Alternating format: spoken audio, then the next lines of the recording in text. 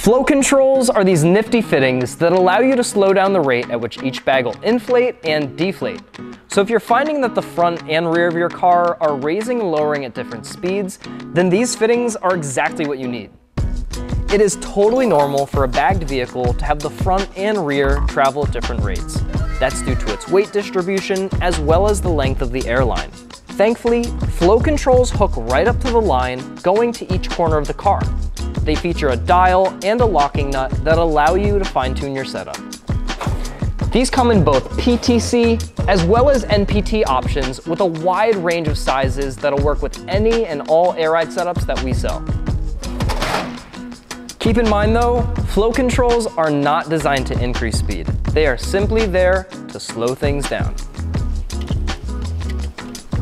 If you have any further questions about flow control valves, make sure to hit up our helpful staff at sales@bagriders.com. And as always, make sure to go shop bagriders.com, your one-stop drop shop for all of your air suspension needs.